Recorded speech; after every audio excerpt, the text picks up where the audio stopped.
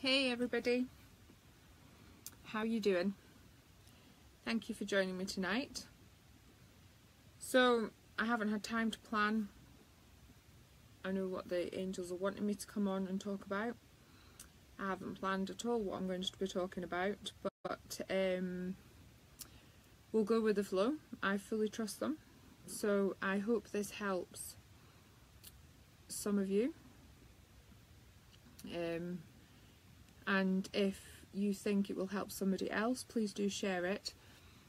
I got a sign this morning that I'm definitely doing the right thing, because a part of my story is domestic abuse and losing somebody, and well, quite a bit of loss really.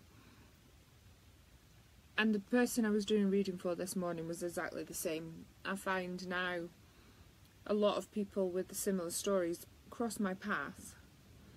And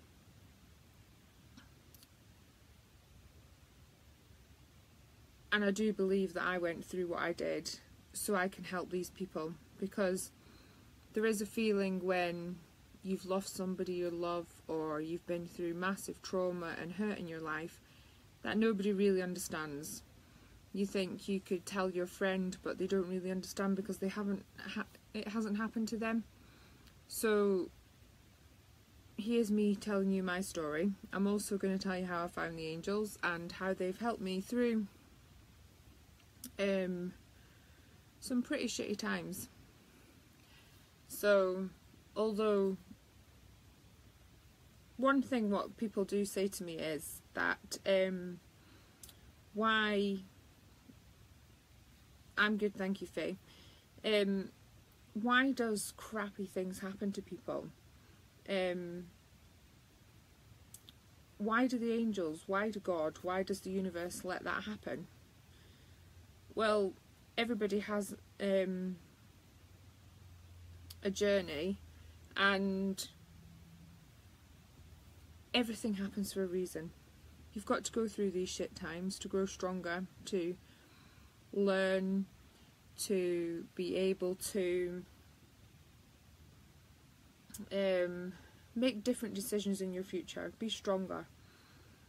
So, okay.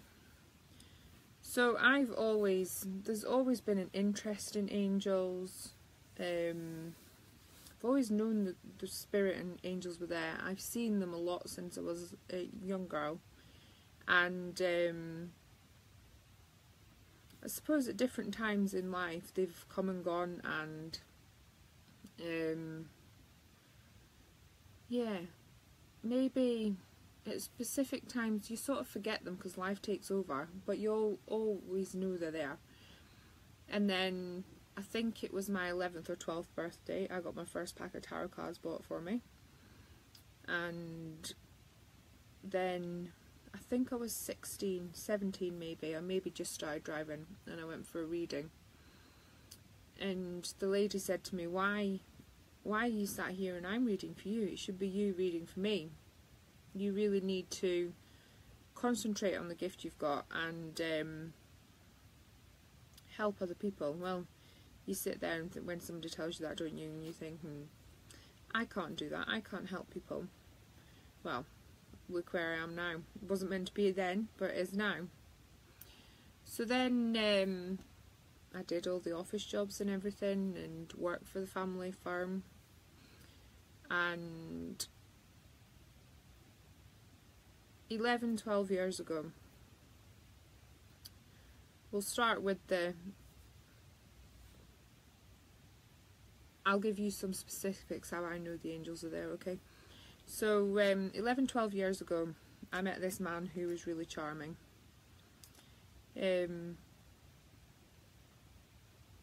Really made me believe he was a nice guy.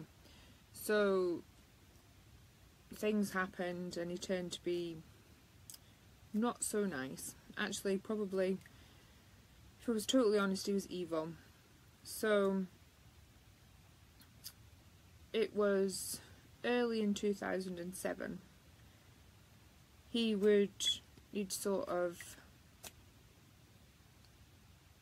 isolated me from our friends and family. I still seen them, but it was harder. He sort of wanted all my energy. So that was happening, and then on the 29th of August 2007,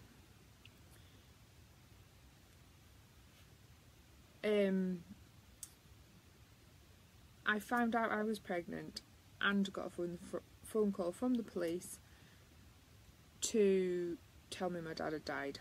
He'd gone away on business that day. I thought everything was fine, he was staying over, and then the police phone to say he's passed away. So, big shock. We didn't know he got a heart problem. He just had an instant heart attack and passed away. That was a major trauma. I worked with my dad 12 hours a day, did the family business. I was dealing with idiot head, who I like to call idiot head. I've got a lot stronger words I could call him. But he was it was all very nice, 24 hours, and then the day of the funeral came, and he wouldn't come to the funeral with me. He was convinced I was having affairs with anybody male really. That was how he ruled at that time, so I spent my whole time convincing him I wasn't. And then I was pretty ill, upset, on the day of my dad's funeral, as everybody would. I didn't drive home from the funeral. I got a taxi, and he wasn't at home when I got there. He wouldn't answer the phone. So then the following morning he arrived home, and he'd been in a lap dancing club all night. So that was pretty shitty. And then I ended up in hospital, and I miscarried my baby. So that was a double whammy of loss, and dealing with daily beatings and mental abuse, emotional abuse from this idiot. So things went pretty downhill from there. You may say, why were you pregnant? Well, he'd convinced me that, you do a lot of things when you're scared that you probably wouldn't do in normal circumstances. So he'd convinced me that if I had a baby, it was proven I loved him. So 9 months later, 10 months later, I was still not really coping well with Dad's passing and losing a baby. Still dealing with him. I found out I was pregnant again, and the same situation happened. He wasn't... There was no proof that I lost the babies because he was beating me, but that is what I believe. So that was 3. I'd had quite enough by now. And he was still convinced I was cheating, so we booked a lie detector. And yeah, I didn't even know you could do lie detectors outside Jeremy Kyle. Who would? Hey? But there you go. So we went off to this lady's house that did, I can't even remember the official name for a lie detector test now. Thank you, Linda. So yeah, I went and we did this test, and he thought that he could catch the polygraph or something, whatever it's called, out, and I passed the test, but he was convinced because it was a lady doing the test that I'd paid her to pass me. So he told me we had to go in separate cars here because he was convinced it was going to fail. So we came out and he got in my car with me. And he'd obviously weighed up the area we were in at the time. And I have got a reason for telling you this bit of the story, I promise. So we went to this rough bit of ground. I hadn't got a clue where I was in Fife. So he was busy screaming at me, telling me I'd failed and paid her to pass. And the next thing I knew, I was lay on the floor outside of the car, and there was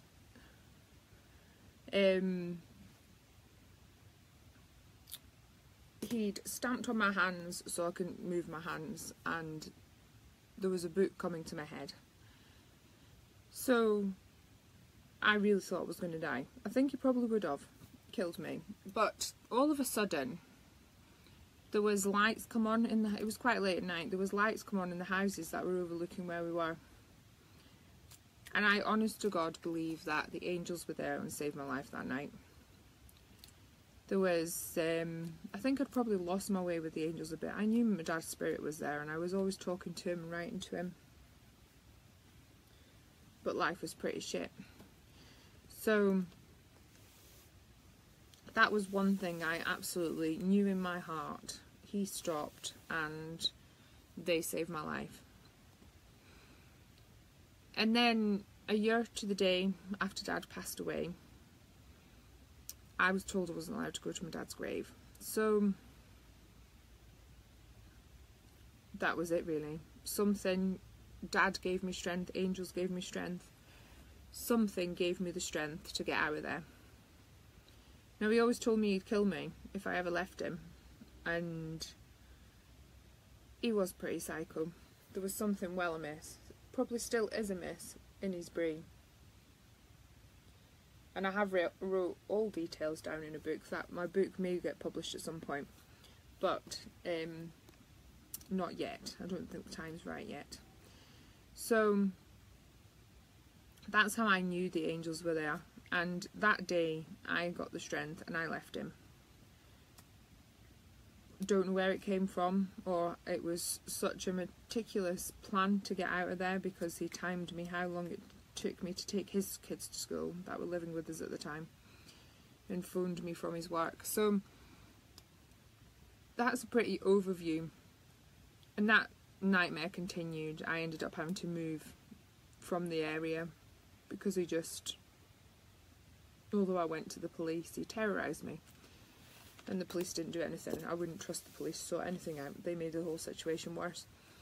So he convinced the police I was mentally deranged. And that continued, and then I moved away and started rebuilding my life. So that's how I know the angels and spirit are there, because they saved me, really. They give me the strength to get out of there. And yes, life has been pretty shitty since. It's not, I've gone through dark holes, I've gone through depression, anxiety, having panic attacks, not wanting to see anybody. It's been pretty tough. But I'm out of it.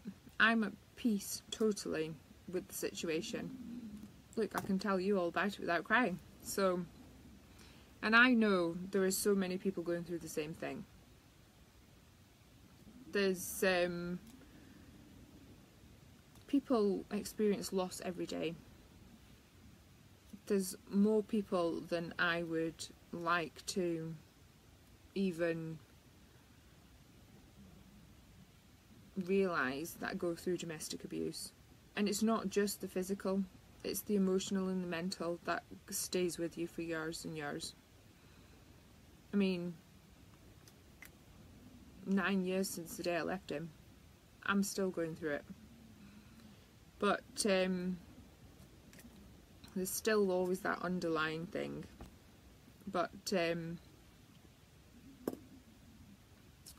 yes, so the angels and spirit have helped me through depression, anxiety.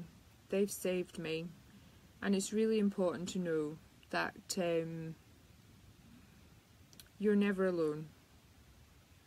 They are always with you, and you can talk to them at any time you want.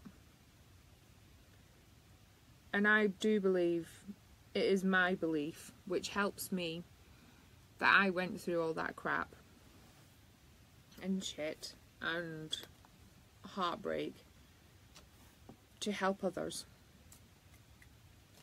It's it's just having somebody there to understand, knowing somebody else has been through it, that it's not only happening to you. If it is happening to you right now, if you are experiencing the mental, emotional, physical abuse, any of them, just one of them is bad enough, then please do speak up. Tell somebody, anybody, whether it's a friend or a refuge, just tell somebody. There is forums out there where you can talk to people, find strength from other people, and know that the angels and the spirit will help you. Ask for the help you need. You don't always get the help you need where you think there's an urgency and you need help tomorrow. The angels and spirit won't always put that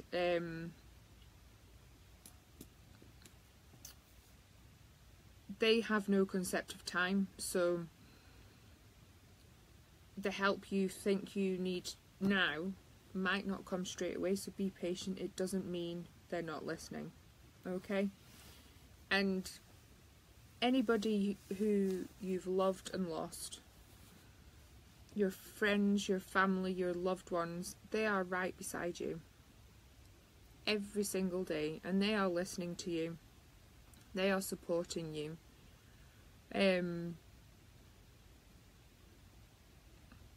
Feel it in your heart. Trust your heart. They are there, and not any day ever do you have to do anything on your own. Okay? There's I've been in the place where you don't think you can even get up tomorrow morning. You don't want to.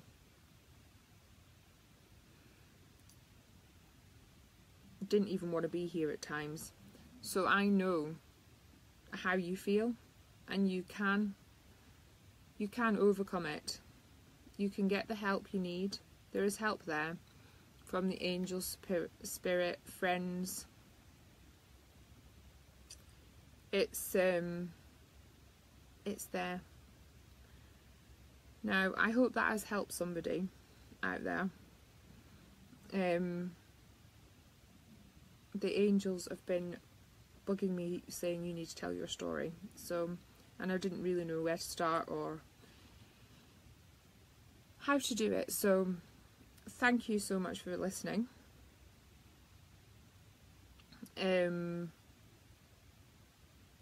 Yeah, let me know if I've helped you or anybody else, and please do share if you think it'll help somebody else. And just be aware of the people around you. If you know they're not okay, there's something going on, they've lost somebody, they're going through a shit time, just let them know you're there, because it really does help. And I definitely couldn't have got through this without my friends and family. A big shout out to Sam, my very dear friend, who was the first person that I told that had all been happening, because I tried to hide it for a very long time, and I didn't tell her for a very long time. So thank you for listening.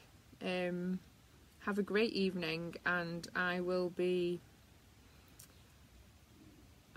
do live readings maybe tomorrow night, if not Friday, but I will post and let you know. Okay, love you all lots, and sending angel blessings and healing to you all. Take care.